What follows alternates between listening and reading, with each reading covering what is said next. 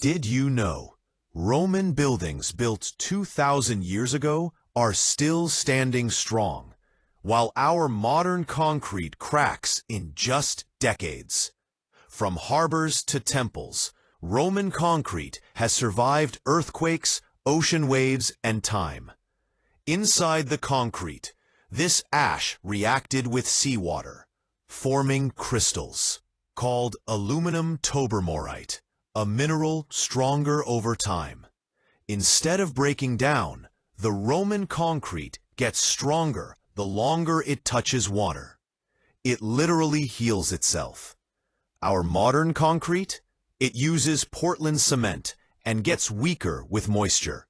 Roman concrete does the opposite. It grows stronger. That's how structures like the Pantheon dome, the largest unreinforced concrete dome in history, still stand today. The Romans didn't just build cities. They built time-proof monuments. Proof that ancient knowledge can still outsmart modern engineering.